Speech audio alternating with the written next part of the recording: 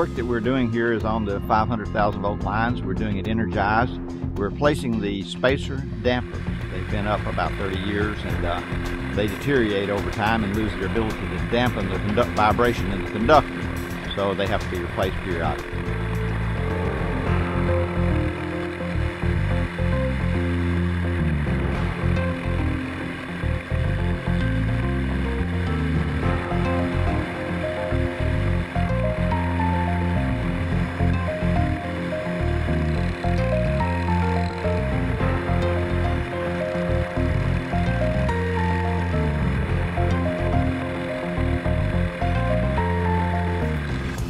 Haverfield works on the towers in phases. There are areas the aircraft is not able to hover there and affect the repairs.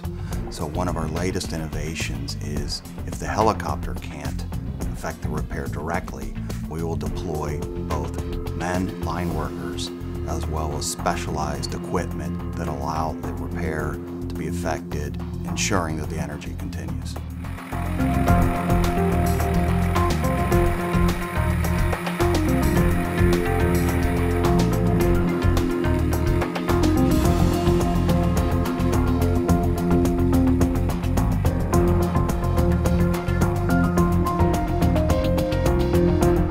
One of the most interesting tools of innovation for Haverfield is these dolly carts that are put on the conductor by helicopter. Dolly carts are nothing new. They had those long before helicopters were doing this work. However, they did not have a cart that could be put on the conductor by helicopter. And we external cargo them in using the head system because the lineman is in the cart, and we put the cart on a wire with the lineman in it. What the lineman has to do is bond on to that middle phase, and in effect he energizes himself and the cart and everything in it at the same voltage potential that that middle phase is.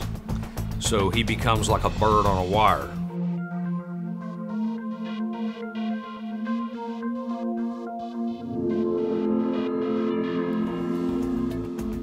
It's self-powered, and the lineman can literally roll along that middle phase span and change out spacers one after another.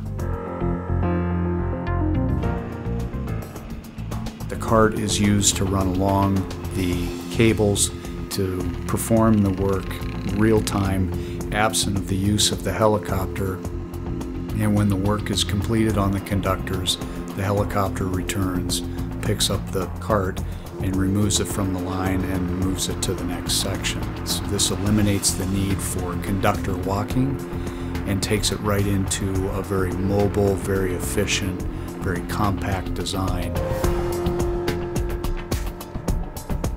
Even though a lot of people might consider it somewhat risky, there are a lot of ways of thinking about it. Once the cart's on the line, the helicopter's out of the picture.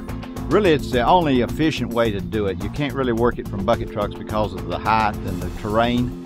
The helicopter can get in and out much quicker, and you can work it energized with the helicopter, so you don't have to take the line out of service.